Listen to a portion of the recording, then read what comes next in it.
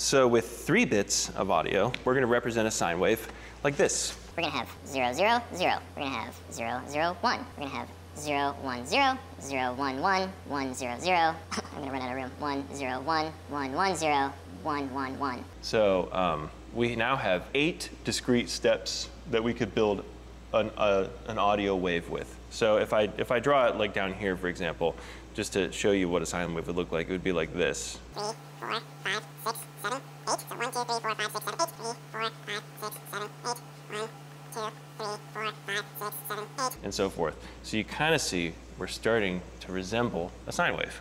And you can also see how as you increase what they call bit quantization, you're going to get more resolution. Remember, 1 bit just looks like this. That's no dynamic range. It's either on or off. With 2 bits, we have more resolution.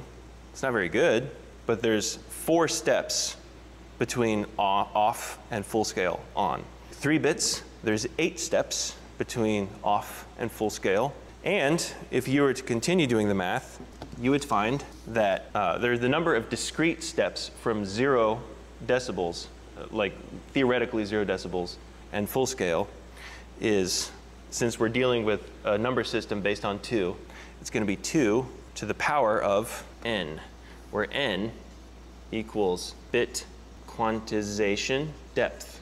So 2 to the power of 1 equals 2. So that's 1 bit. We have 2 steps, off or on. 2 to the power of 2 equals 4. There's 4 steps between off and on. 2 to the power of 3 equals 8. 2 to the power of 4 equals 15. 2 to the power of 5 equals 32. 2 to the power of 6 equals 4. 2 to the power of 7 equals 1.8. 2 to the power of 8 equals 2 56.